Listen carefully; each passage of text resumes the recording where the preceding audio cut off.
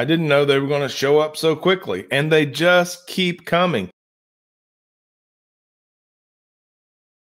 I knew installing a dream pond in the backyard was going to be a serious asset to a backyard habitat. Shout out to all my people over there at Pond Country for doing a fantastic job.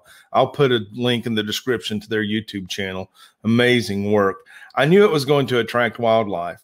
I was surprised that it attracted such a diversity of wildlife so quickly.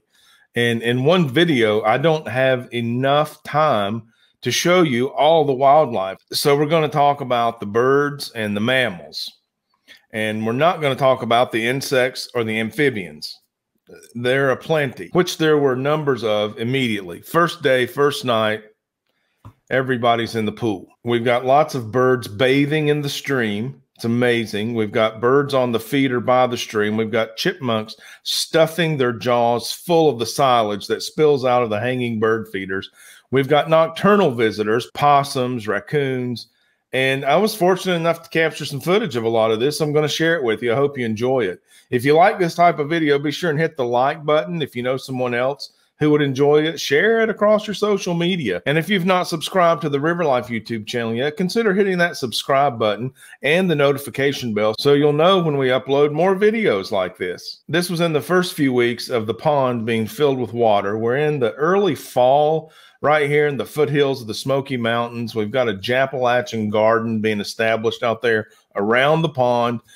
Bird migration has just started, so when it gets into full swing, and those guys start heading south for their winter home, I think we're going to get a lot more diversity than we've already had. Rabbits, possums, raccoons, deer, bear, all are in the area. And I've got some clips of several of them I think you're going to enjoy. Thanks for tuning into this one, and I'll catch you on the next one.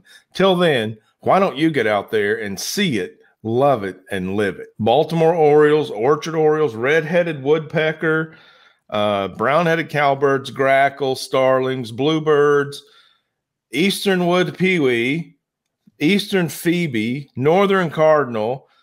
The list goes on and on. American goldfinch, the Tennessee state bird, northern mockingbird, brown thrasher. So many birds are already coming to this water feature. It's amazing. It's just amazing.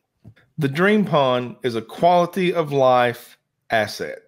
It's relaxing. It's beautiful. It's magnetic. I want to go out there all times during the day, the night.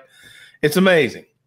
And even if that lifestyle asset weren't a thing, it would still be a valuable improvement to the property just because of the wildlife that it draws.